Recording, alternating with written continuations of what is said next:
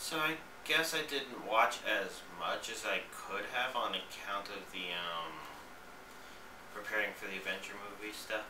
I had already seen Iron Man, Iron Man 2, Captain America, and The Incredible Hulk. So I watched Thor, but I'm also hoping friends and family catch up on it because, well, now we've got interest in watching it. And that ended up eating up pretty much my entire day Sunday. Yeah, my entire day Sunday. And, I don't know. Let's see. First of all, I watched Psychic Squad. It was actually a pretty enjoyable series. If you took, Minority Report and you mixed it with Gunslinger Girl and went for a slightly more eccentric execution, I would say that describes Psychic Squad pretty well. I mean, it's not precise, but you should get the right idea. And it was entertaining to watch. It's just sort of like seeing their thought processes making it. I don't know, real strange. Let's see, I finished watching Cybuster. It was a disappointment to the very end.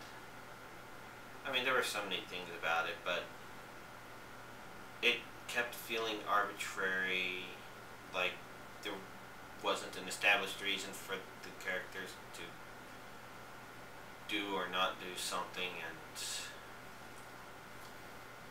just some very blatantly stupid things happened. If I ever review an anime, this one would have many fun things to bitch about.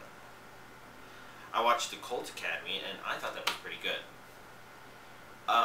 It kind of degenerated from its initial feel of being simultaneously silly and creepy scary at the same time somehow. And I'm not talking about like alternating, I mean somehow it felt like it was both at the same time.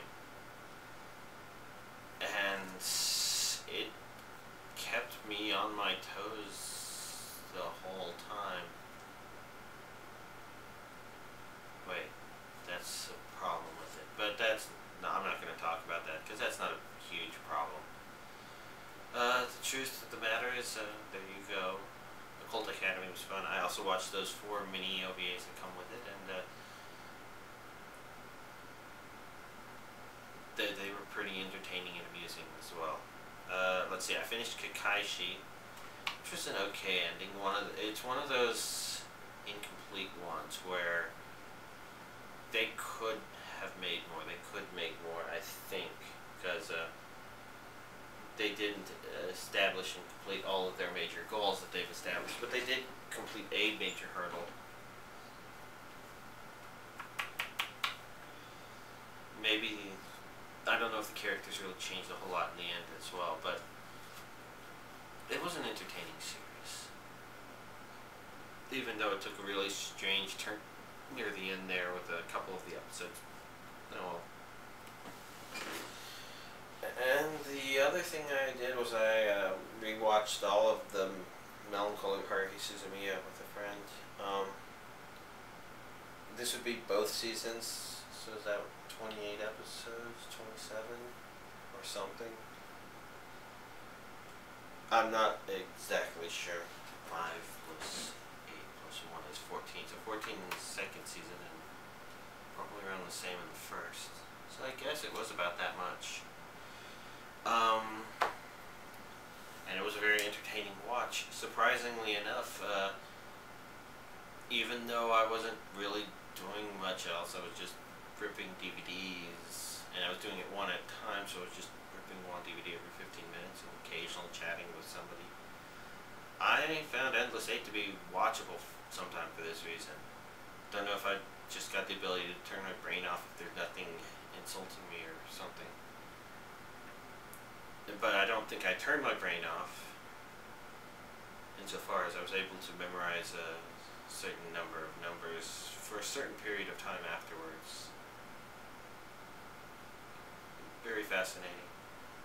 And I have a lot of respect for Endless 8 because of what it is, that it exists, etc. But the other stuff was very entertaining, and I think the person I watched with is entertained and is probably about ready to watch the Disappearance of Haruhi Suzumiya movie. I'm hoping he's prepared for it. Oh well, there we go. That's about everything. I don't know what I'm going to watch this coming week since there's a bunch of random possibilities, and since Gwen Saga is the only new arrival that I haven't already watched,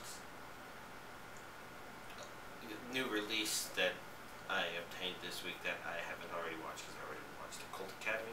Yeah, I don't know. I'll